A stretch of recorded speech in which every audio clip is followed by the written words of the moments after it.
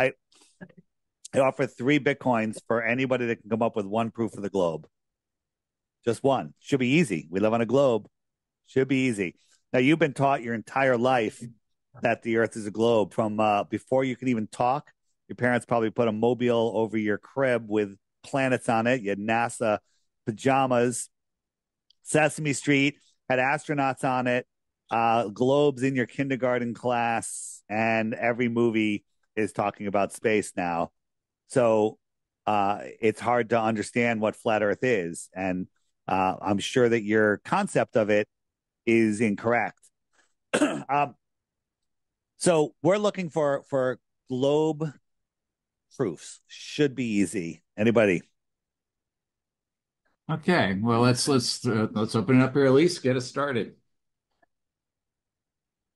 Speak loud. Oh, like gravity, like the concept of gravity, like it comes from like the Earth's like core and like us like so how does gravity work if the Earth Angel, is go. flat?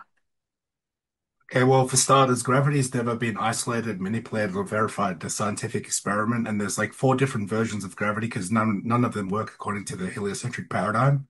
Now, what gravity is, I guess, is basically buoyancy, density, and electrostatics. So if I let go of a helium balloon, it's not an anti-gravity device, it's just less dense than the air, so it's seeking equilibrium up.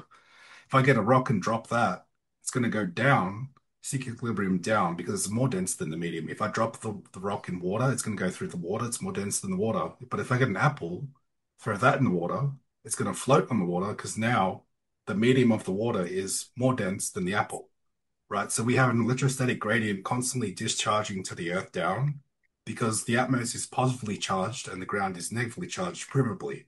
So that creates a current always going down. And the force of density and buoyancy supersedes that to determine directionality. You can look up, it's called Archimedes' principle or the law of displacement. So this is a drone made by MIT where they're literally just changing the electrostatic potential of this and it flies. It's got no moving parts.